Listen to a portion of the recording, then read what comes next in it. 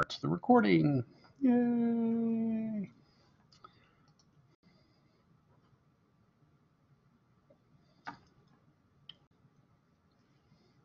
I have to call somebody over at Blackboard Support and find out what in the heck have happened to my breadcrumbs up here. It's driving me crazy. Every time I come back in here, when I've gone somewhere, my breadcrumbs disappear. So I have to go back and start it all over again. Wait for it to load in. Drives me crazy. Or maybe I should say. We are rapidly finishing this up.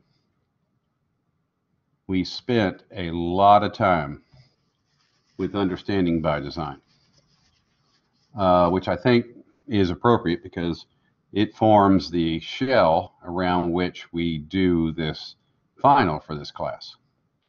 And so last week we spent a lot of time talking about this thing, this short version of the lesson plan. And then we spent a lot of time looking at how to do this thing, storyboard that. Remember, all I said for you to do is just to complete the storyboard that, and then copy those links and put that into the live text. And then I asked you to do the storyboard, the lesson plan form that's in the live text. Just go ahead, take a swing at it. But if you're smart, you'll make sure that that lesson is going to look like look like the other four that you're going to create. I was asked today by someone, are we following the K-tip lesson format here? No. You are following the Wiggins and McTeague lesson format here. So that your established goals, what is it we're trying to do as we start this journey? Where are we going? Your enduring understandings straight out of the core content. The essential question is what you come up with. Knowledge, what do kids need to know? Skills, what will they be able to do? Assessment instruments, or evidence, performance tasks. What are they going to do? This is where the 5 facets of understanding could fall. And any other evidence. And then down here, a learning activity, which usually when we see these, this is where we see the technology. This down in here. Now, for those of you who are using something like a Google Classroom, please realize that that can be everywhere in here because you put a lot of stuff into the Google Classroom. So that could be your whole focus. The kids will use the Google Classroom to do X, Y, and Z. What I'm trying to get you to realize is this is not hard. Pretty straightforward stuff. Tonight, what I want to focus on before we actually, next week, we'll sit here and take a look at all the different kinds of tools that we could employ for understanding that use technology. I'm going to do one last sort of curricular thing, framework thing, and that is about universal design for learning. I am a true believer in UDL. I am frankly not a true believer in the whole Tomlinson differentiated instruction stuff. For the very simple reason that how can I do differentiated instruction with 28 kids? I can't.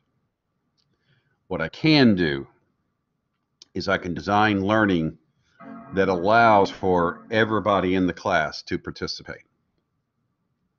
That's a much easier task. And that's what universal design for learning is all about.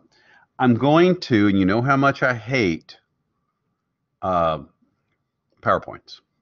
but I'm going to run one just for a little bit because I want you to see some of the most important pieces.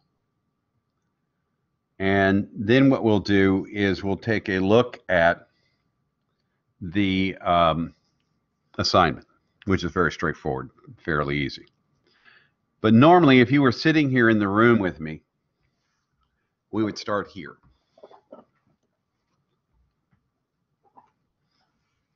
UDL is kind of bound up in a lot of things. And one of those things is Howard Gardner's learning styles. So right here where I'm sitting, you can see a link there that says Learning Styles Test. Now this was extremely popular about 10 to 15 years ago. In fact, it became almost the pickup line. So what's your learning styles? And what are you doing in a bar like this? It became that ubiquitous. I don't know if after all these years that it still holds the same water that it did back then. And the reason why I'm telling you this story is if you take this learning styles test, well, let's pull it up so you can see it. If you take this test, it's going to look at you through different ways of seeing the world. And I don't know what just happened here. Wonder why it did that. Let's close that and try that again, shall we? Learning styles test now. Well, that's a shame. See if there's a link here that will take us somewhere. Well, you don't have to take the test. We just did this Monday night. So the learning styles test, I can explain it to you. It broke people down into certain categories. Linear mathematical, linguistic, naturalistic, musical, kinesthetic, interpersonal, and intrapersonal. Now, no one of us is one all the way. We're a mixture. We're made up of all different kinds of ways of seeing and understanding the world. I'm a kinesthetic learner. I like to have my hands on stuff. I like to take stuff apart and see how it works. I'm also a visual spatial learner, which is very ironic when you think that I'm legally blind. But if I can get close enough to see it, my eyeballs just gobble it up and it immediately transmits it to my brain, and my brain forms a picture and I carry it around in my head. Kind of goes well with being a kinesthetic learner. There are some of us who like to sing while we're working. There are some of us who can't keep our feet still, like when you're trying to study and think. You know, and you could say, well, that's kinesthetic, or that could be musical. Could be both. The point of all this is, and this is kind of where our hero for the evening, Dr. David Rose, kind of steps in, is that we need to understand that we all have different ways of approaching the same problem. And instead of trying to squeeze everybody into this one little round hole and drive that square peg into it, if we allow people to approach a task in multiple ways. I don't have to create the task in multiple ways. This is where I draw the line between UDL and Tomlinson. I don't have to create the task in multiple ways. I have to allow for the student to approach the task in multiple ways. Here I go. I want to tell you a story. I have a dear, dear friend. You know, that classic brother from a different mother. And I've known my dear, dear friend for a very long time.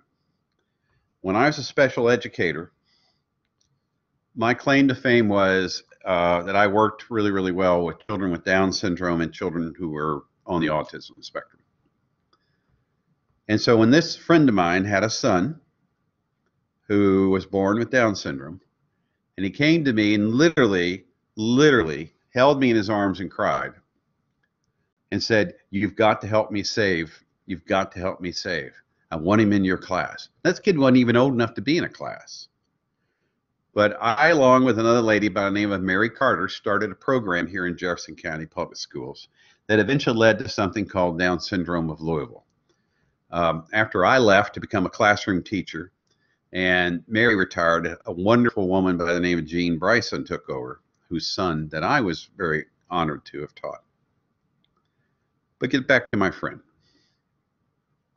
And I told him, I said, your son will go as far as you will let him. Your son will go as far as you will let him.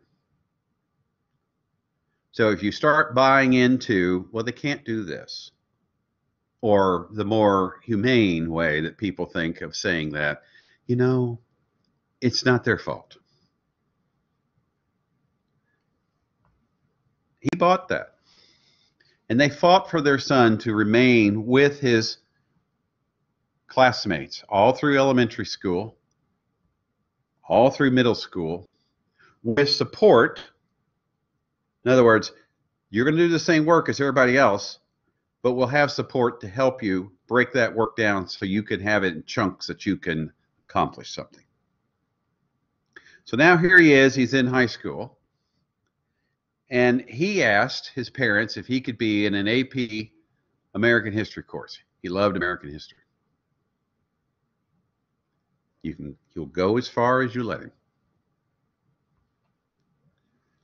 So in this course, the instructor, good guy, talked to the parents, and he said, I don't mind him being in my course. He's quiet, and he pays attention, and he contributes.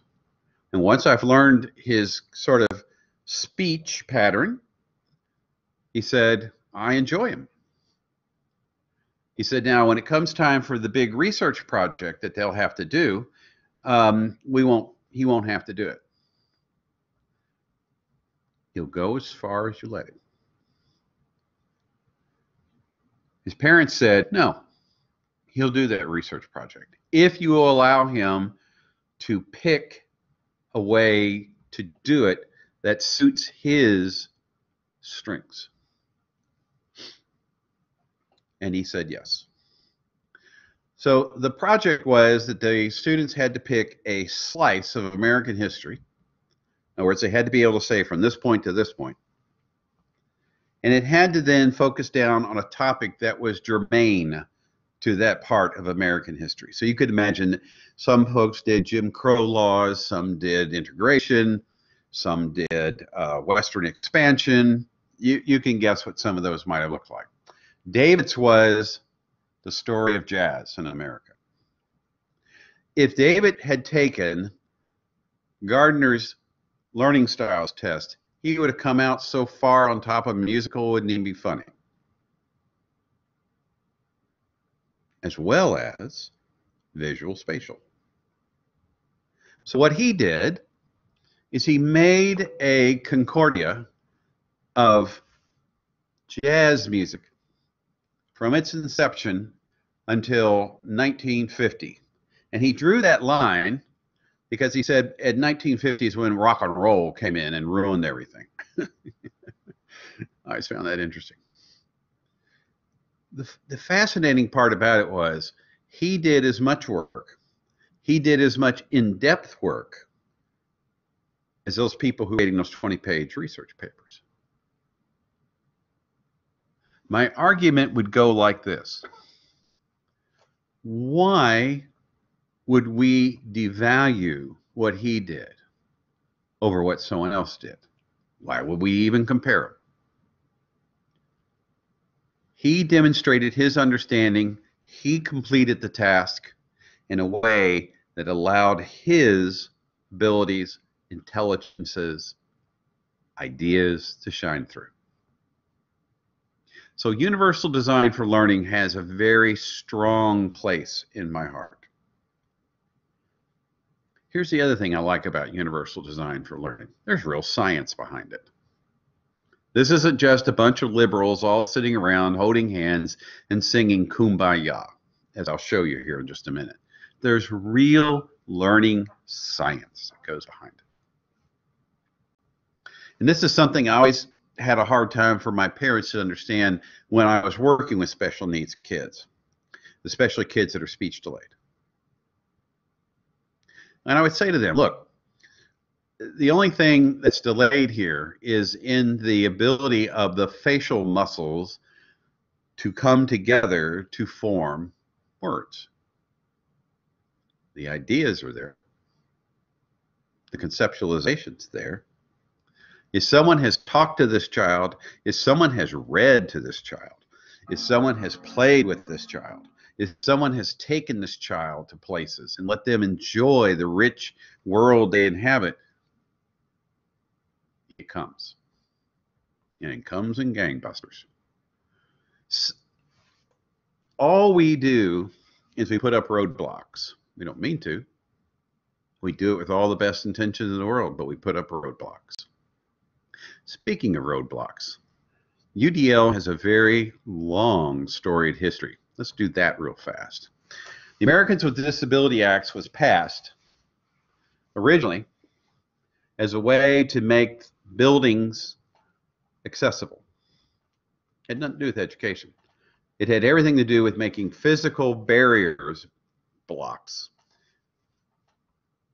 to be taken away so that people who had physical disabilities, or like me, who had visual disabilities, a way to be able to maneuver in this world. With the advent of the IDEA law, Individuals with Disabilities Education Act, we then saw that that idea came into education and brought with it all the layers of bureaucracy that we all who are special educators have to do, which is a shame. Because the original idea was open the doors, let's welcome everybody in. And what we have to realize is that the child is not disabled. The child is not broken. It's the curriculum. And if we can see our way around to come up with ways that everyone can participate, not just the special needs kids, but everyone, then the changes we make for the few benefit the many. It's that simple. Now let's get back to that science part. So Dr. David Rose is a professor of neuroscience at Harvard. And one of the things that has always fascinated him is learning. How do we learn? How do we understand things? And I'll be quite honest with you, this is something that always fascinated me too. And I loved working with my special needs kids for a whole bunch of reasons. But one of the reasons why I really, really loved working with my kids was I could see the learning. You know, when you watch in a classroom, you'll see the kids who have learned how to hide their misunderstandings really, really well. Or they learn strategies so they don't have to acknowledge the fact they don't understand. And you know what I'm talking about. My kids wore their misunderstandings on their sleeves. And so it was so obvious where the disconnects were that we were able to plug in and help. So what David was fascinated by is how do we have access, participation, and progress in the general education curriculum for all learners? And he knew that he had to show that there was more alike here than different. As I said, it all started with the ADA Act, where we were talking about how do we make accessibility a norm instead of an exception? How do we make it so that people can participate in society and the community as the accepted norm, not the exception? And now, my friends, it has gone to the point where when you walk into a Kroger store, you walk into Home Depot, you walk into Lowe's, the signs are bigger. You know what I'm talking about.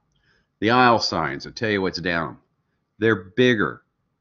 You go into the airport, those stupid monitors that used to hang so high up on the ceiling are now down lower and they're LCD panels and they're much bigger.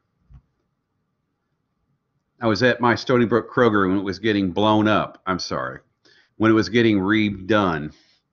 And I caught a Kroger exec walking around. He had a coat and tie on and a clipboard and a big fancy Kroger pin on him. And I asked him, I said, let me ask you something. I said, I've noticed that the signs in the grocery stores are getting bigger. Why is that? And he looked at me and he laughed and he said, we're getting older. You know, we don't think about aging as an exceptionality until we know someone who is. But then for someone like me who has a very specific exceptionality, legally blind, the fact that you're now making those signs in those stores big so that all the old folks who are walking around in there can now read them. Thank you. That's UDL. Now I can go in a grocery store. I know this sounds silly, almost childish, but I can go in a grocery store. I can find the stuff in the store. I don't have to have someone with me who could read this, who could read the little signs. It's those little steps. It's those little slights that happen to kids all the time. They may not have a physical exceptionality. Their exceptionality, we're going to see here in a second, David's going to show you. Their exceptionality might be that they have a severe deficit in experiential activities. No one ever read to them. Heck, no one ever talked to them. Never went anywhere. If we can acknowledge that and then plan for ways to help kids with that, so we do things for the benefit of the few to the benefit of the many. All right. So let me take you through this. In his work with brain research, what David found was that UDLs and educational learning assessment and drawing on new brain research, he found that because of the new imaging tools that we had, he could isolate where things were in the brain and how they worked. Take a look. So we have the learning brain, which he divides into 3 networks: the recognition network, strategic network, and affective network. Not the effective, the affective network. And what he found was, and how did he do this? What he found was when people were shown things where they had to recognize what they were, or they had to make connections about what they were, certain parts of your brain lit up. And there it is. You see those 2 parts of the brain that lit up there? And what this part of the brain is for the harvesting and holding of that incredible amount of information that we get as we grow up. The exciting part about it is that this is a very malleable part of your brain. In other words, it's very plastic. It can change very easily. But look what else is that part of the brain. Right there. Here's where all your recognition and all that stuff you store in your head. It's right above the fight or flight part of your brain. This part of your brain is where this can get triggered real easily. You hand a kid an assignment. You open the textbook to page 48, and the kid looks at that and, oh my God, I have no idea what I'm looking at. Or, oh my God, the words are swimming in front of me on the page.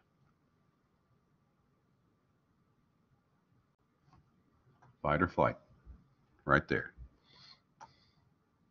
Now, I'm not going to go through this little part of the exercise where you look at a picture and you talk what you see. Let's just keep going through this.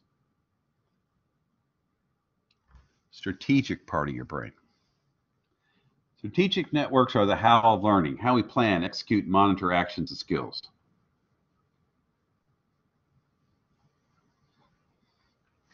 This is where I think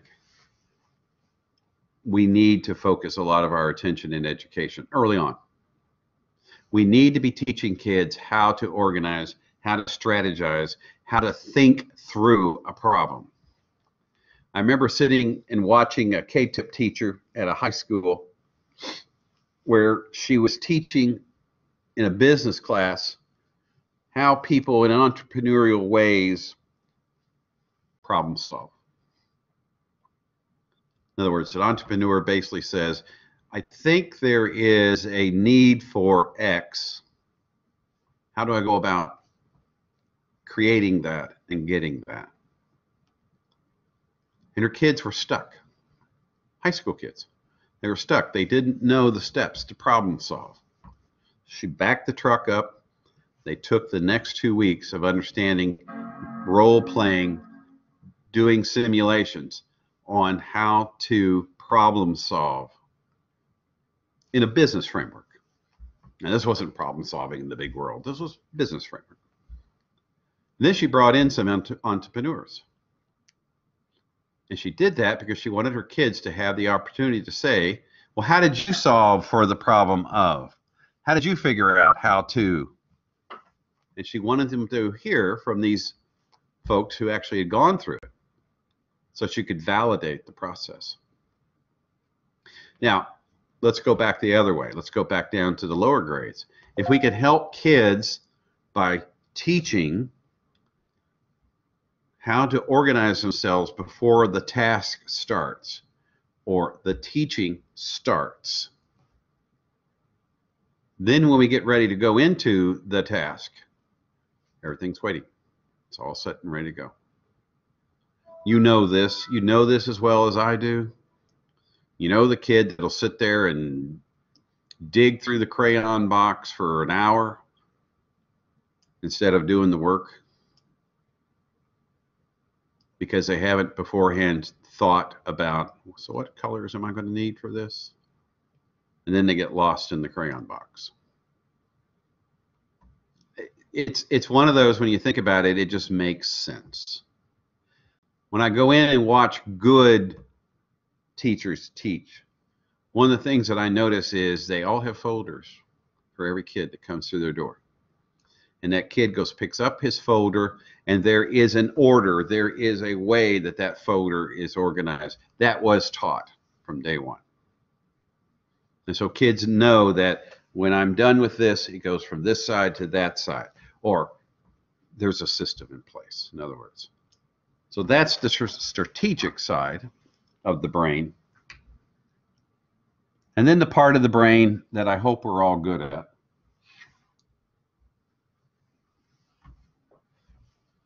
And that is the affective side. What is it about that's going on in your learning that grabs your attention? What is it when you're looking at something that grabs your attention? What is it about hearing something that grabs your attention? You know that. You hear that song that is, it's an earwig. It gets into your head and you can't get it out of your head. We know all about that kind of stuff. What is it that we do that grabs kids? I don't mean physically grabs kids. What is it we do that intellectually grabs kids, that makes them want to sit and listen to you? Maybe it's because you do things with a sing-song voice. Maybe it's because you have a way of a similar speech pattern or a clapping of the hands. You have those sort of devices that you use to help get your class going. Sorry about that. So there you are. That's UDL. What the UDL says is that if we can recognize that these three parts of the brain have to be engaged before real learning can take place, and if we realize that people have different ways of approaching the same problem, And if we can allow them to do that, then we'll have success.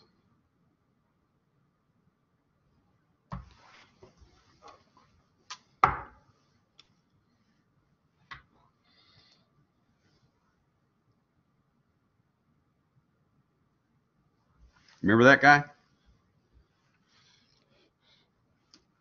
This good old Vygotsky. One must recognize information, ideas, and concept. One must be able to apply strategies to processing information. One must be engaged. So David Rose has all this marvelous brain research, and then he found that guy. Probably sitting in a bookshelf somewhere. And he went, oh, the crazy Russian wrote about this long before I ever got on the scene. But the point is all you have to do is you have to realize how we develop task.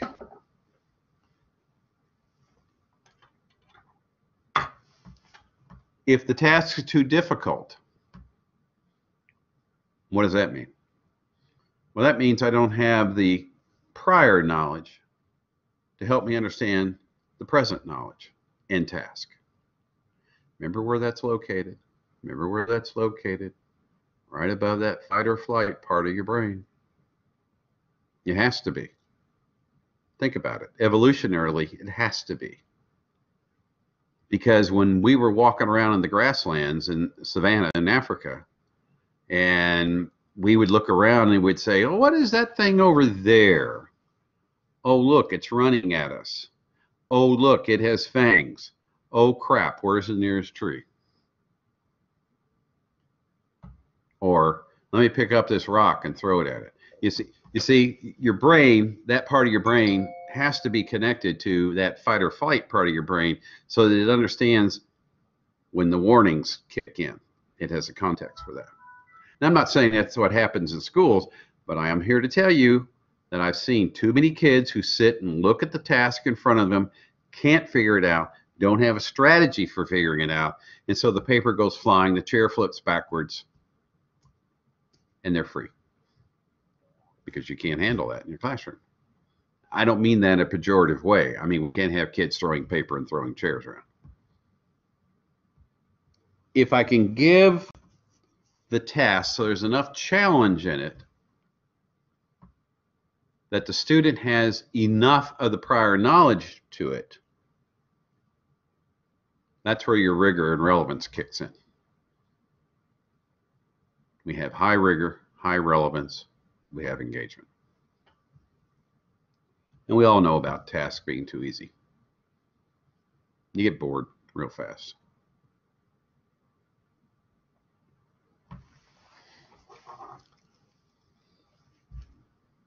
How does this fit? How does this fit with what we're trying to do here?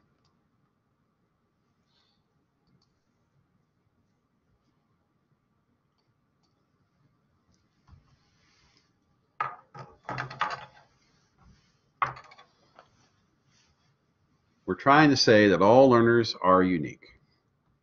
The universal does not mean that one size fits all. It means that the exceptions for the few benefit the many. That's it. And I argue very strongly that designing curriculum that way is a heck of a lot easier than designing it, I got to have 28 different lesson plans. If I can come up with a way that everyone can participate, then the products I get will be unique. But their uniqueness will be because they all represent the same idea, the same concept. Now, how does this fit in with what we're doing? So at some point in your design for your unit, what I hope that you will realize is that it's not hard to do this. And I'm going to go back a page here. I'm going to show you a tool that I have fallen in love with over the years.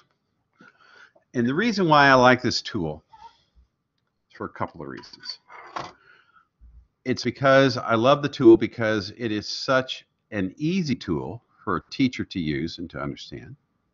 It's such an easy tool for a teacher then to apply, in other words, put it somewhere.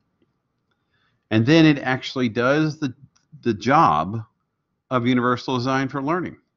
It speaks to the recognition part of our brain. This is what this thing is, and this is how it works. It speaks to the strategic part of the brain that I can then tap into.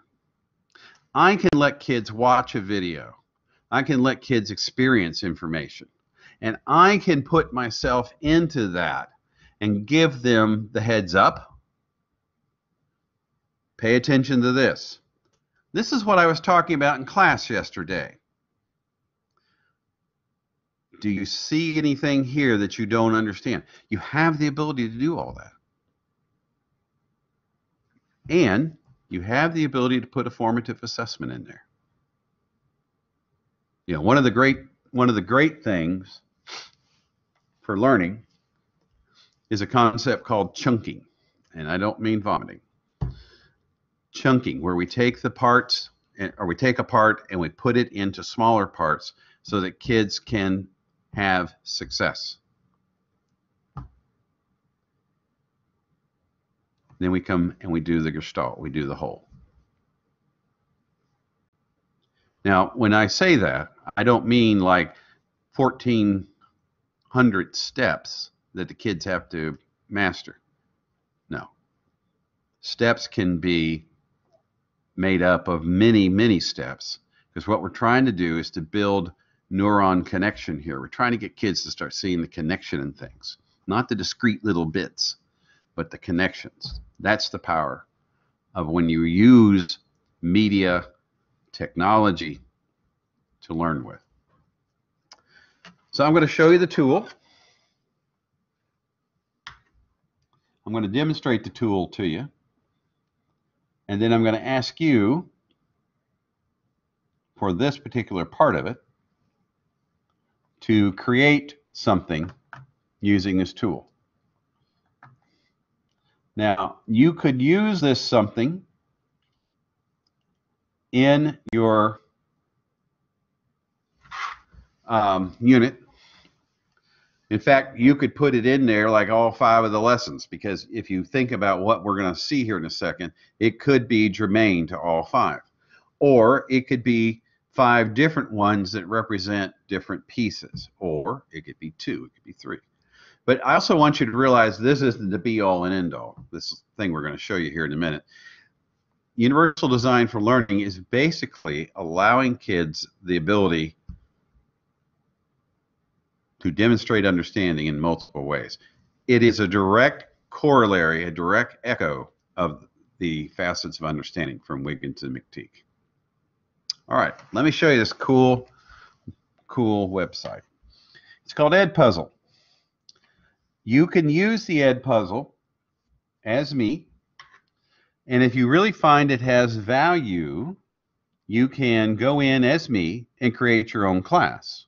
And you can put your own kids' names into it. So if you want to get that granular with it, so that when kids do this work that we're going to create in this Edpuzzle, you can actually get it to come back to you. And the other really cool things about it is it has hooks into the Google Classroom. So here we are, we're in Edpuzzle.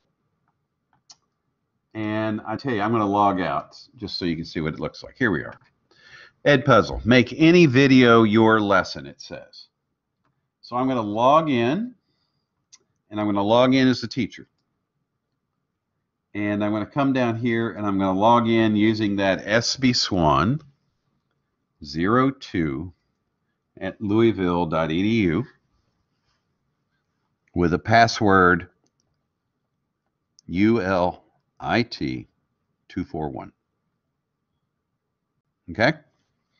So SBSwan02 at louisville.edu, password ULIT241. I'm going to log in. Now, if you want to look around, you'll notice over here that the people have been making classes. We cleaned this out last year, so there used to be a lot more in here. We cleaned it out. I want you to look up here where it says content. I'm going to click on that. And once again, here is content. If you want to take a look at some of these things so you can understand how this works, there's some good examples right there. Well, let's go ahead and add our content. So I'm going to click up here where it says add content. And I'm going to create a video.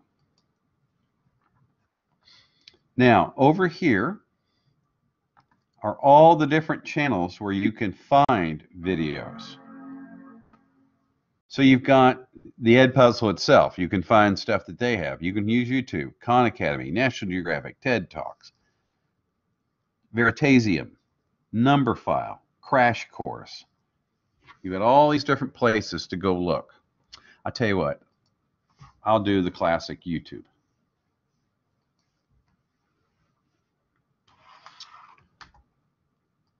I'm going to go old school here. You can see what some people have already gone in and looked at. Some good stuff here. But I'm going to go old school because I want the content to kind of fade to the background for process. So let's try this. Let's do adding fractions, because you know what's going to happen. I'll get a million, maybe not a million, but I'll get a lot of YouTube hits. And right away, what I want to do is I want to watch.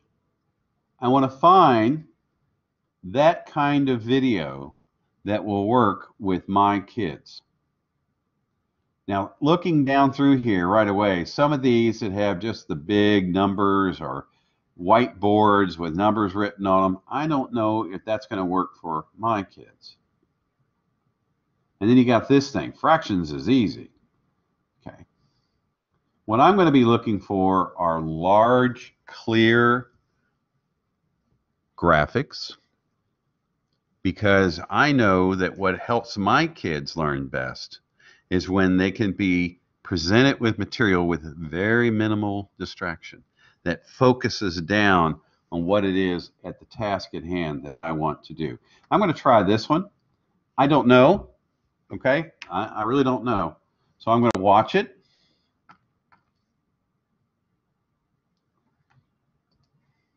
G'day, welcome to the Tech Math channel. What we're going to be having a look at in this video is a way of subtracting fractions from Well, I don't know if I want that Australian voice.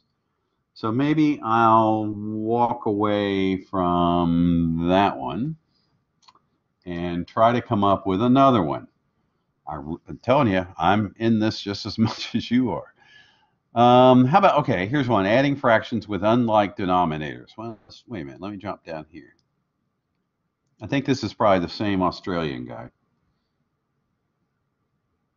Oh, let's see what this one is. A little bit worried about the...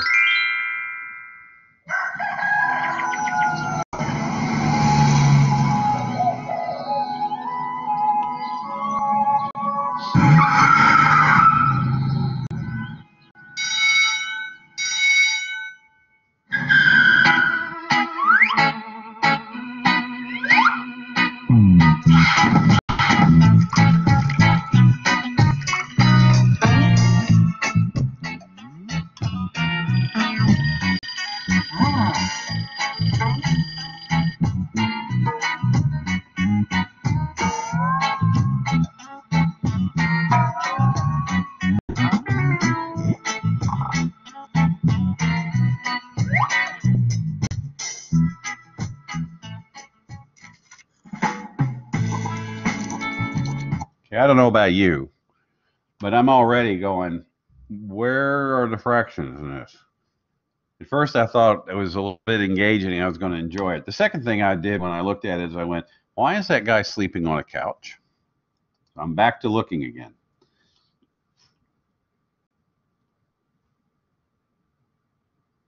I love these where the person stands behind the glass wall. Drives you nuts. Okay, I'm going to have to grab something here. So I'm going to grab this one because it looks nice and big. I guess as far as your understanding of fractions, mixed numbers is helpful. But as far as operations with fractions, we're always going to want to convert. Yep, another guy writing on the whiteboard. This is why I hate Khan Academy. I think it does not really adhere to any kind of real learning, because it's just people writing on whiteboards, and you're so busy looking at their hands that you're like, why would I do that? I mean, why would I pay attention to that? I'm going to give it one more shot. I'm sorry. And then I'll just move on. Let's try this one real fast.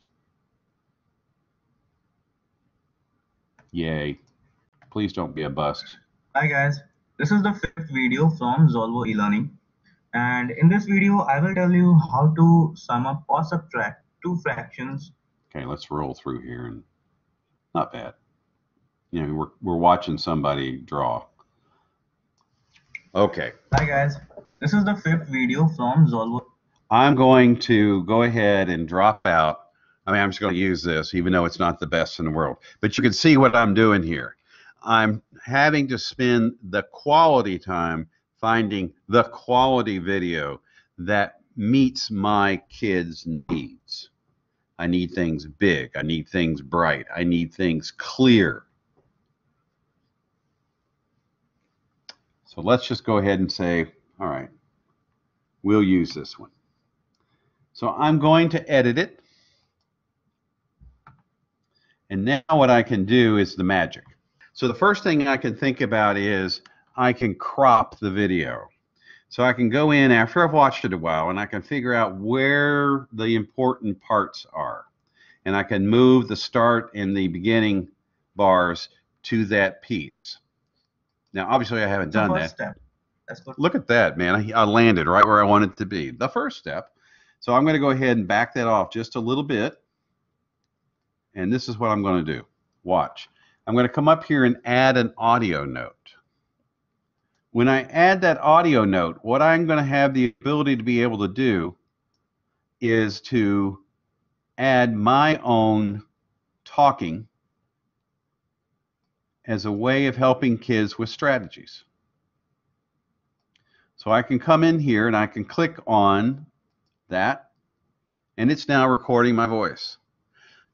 This video is going to help us understand how to do, what was it, addition or multiplication of fractions. What I would need you to pay attention to is the different steps that he has to do to change how the numbers interact with each other. And that was a bad job.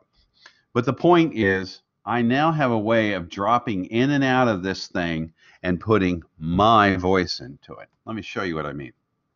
So let's go ahead and go back here and start from the beginning. 4 plus 2 upon 9, and we have to calculate the results. So first step, let's go to the first step. First step is multiply these two numbers and write at the denominator, like 9 into 4, that is that. And it's now recording my voice.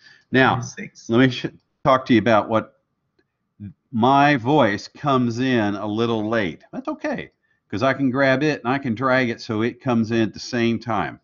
Is multiply these two numbers. So now what will happen is I get in before he starts actually doing it. Results. So first step, let's go to the first step. First step is that, and it's now recording my voice. Okay. So at the point where he said first step, how to do, what was it, addition or multiplication of fractions, what I would need you to pay attention to is the different steps. Okay. So at this point, I have a way of interjecting and saying to the kids, hey, pay attention. From here on out, he's doing something that we need to be aware of. I can let the video play some more.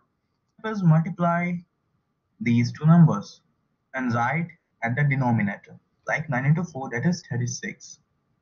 Second step is cross multiply these two numbers and write as it is. Means 9 into 1, that is 9 here, and 4 into 2, that is 8 here.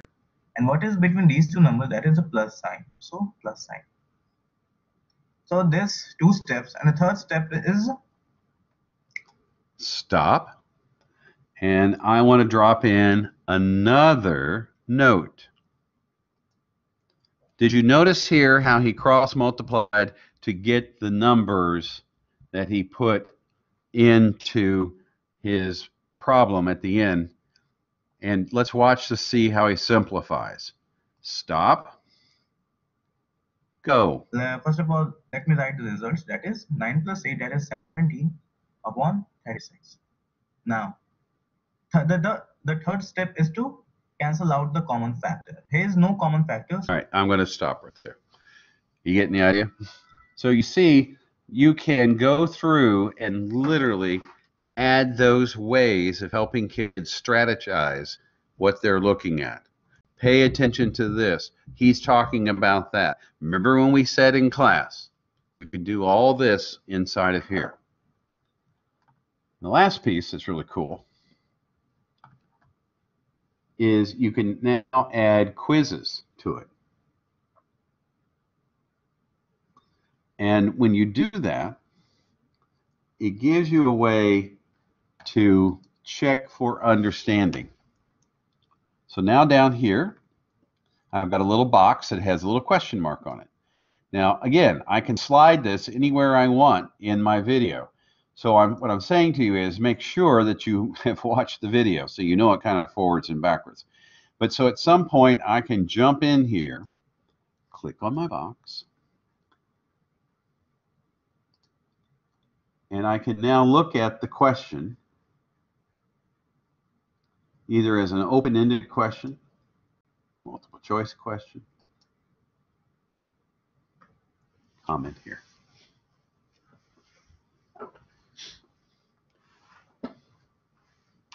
Look what you can do up here.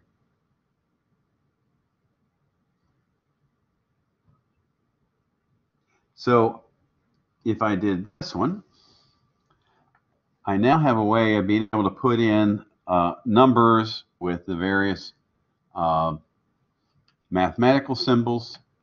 If I wanted to put in a picture that might represent the idea of what's going on over here. If I need to put in a link that kids go to help them to understand it even more, I can put that in as well. And so the whole YouTube video, I have a way of chunking it. Number one, I can use my cropping feature to basically come in here and say, look, the only important stuff that's in this thing is from here to there. Now, I don't know if that's true or not, but at least I have the ability to be able to do that. Second, I can jump in and add my audio notes, and I don't lose anything in other words, it doesn't take anything out of the video.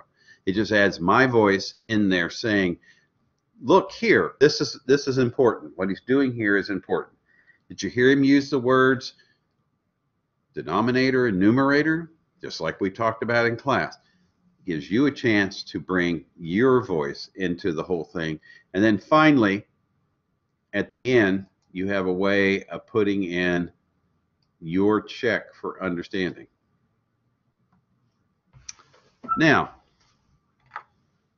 when you're finished, you can either assign it to a class, you can make some decisions about you can't skip through it, or you can make it a public link. And there it is. So that would be the link that you could use, or here's the embed code that you could use. And again, notice what you can do with that. You can come down here, you can make it nice and big so the Stevie Swans of your class can see it clearly. Or if you're in Google Classroom, just copy the link and put it in an assignment inside of Google Classroom. Now, I think the reason why I use this particular example is because I want you to see that the ideas behind Universal Design for Learning are very simple. Fixing the curriculum so that everyone can participate making the curriculum so that it can be accessible by the few without any detriment to the many. It's such a simple idea. And Edpuzzle is one of those really, as I said, I think I like it because it shows you all the aspects. Now, next week, what we'll do is I'm going to kind of go through a laundry list here of a lot of stuff that you all have added, and I got more to add in here, by the way, that you all have added into this course over the years, and that is tools for the integration of technology into your instruction. And I wanted to just sort of do a quick kind of, hey, this would be cool. This one's really cool. This one's really cool. This one's really cool. That you could have access to. You know, I was teaching a group of beginning teachers today, and I took them to the FET site, and they nearly fell out of their chairs because they couldn't believe how cool that was. And I think what we'll do next week is let's go through these and see where we would put them within the framework of the lesson plan structure that we are using for this class. All right. Let's go forward, because after next week we're done. Let's go forward from that and explain how we're going to do the rest. So what we'll do for your final is you have until the end of the semester. Please don't think you got to have all this done by next week. No. By the end of the semester, you're going to reach out to me, and you're going to say, I would like to present to you my 5-lesson unit plan, and I'm going to put this into a doodle. Do you all know what a doodle is? It's an online scheduling tool. And I'll put this into a doodle, and I'll let you be able to pick which Wednesday or Thursday, because I don't have a class responsibility on Thursdays, that you would want to then meet with me virtually inside of Collaborate. And what I can do is I can make you the moderator. In other words, I can make you me. And what you can do then is show me from your computer what you have designed, show me how the links work, show me what the material looks like, and then you just go into LiveText and put it all in there. And that's it. Now, let's see. Let me pop back in here. I don't know if Rachel and I are still the only people here. No, Kim's here. Kim! Hi, Kim. Okay. So next week, we will take sort of the buffet view of all the different tools that are out there that we could possibly put in. Is there a certain amount of tools that you want us to use, Steve? No. You find one tool, say it again, you find one tool that makes you sit there and smile about what it could do to facilitate development of what you are creating for this class. You run with it. I've seen people who have gone in and they've used the PhET simulations that I just showed you, and they've done it where they've had one PhET simulation and they have put it all the way through all 5 lessons. But because each lesson asks the kids to do something different with that simulation, fine. You can use Nearpod examples as a way of enforcing the supplemental material that you want kids to learn. Unfortunately, Nearpod's gotten a little expensive, but you got me as the way to get into it. So again, you can get the links to put it into your curriculum, into your unit, so it can be a part of it. I'm going to ask the 2 ladies who are here with me virtually if they have any questions. the rest of you in the great beyond, you know how to reach me with those questions, and that's 502-457-2937. You know, I feel like I'm doing a telethon when I do this. I feel like I'm sitting here asking you for money. Rachel says she's good. Kim, how about you, Kim? Are you good?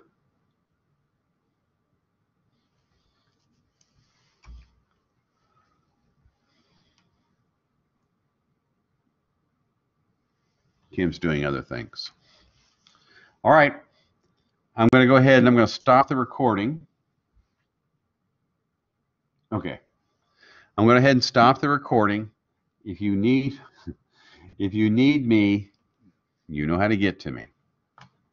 As always, it's a joy being with you, and as always, you know how to reach me with any questions you might have. I'm getting ready to stop the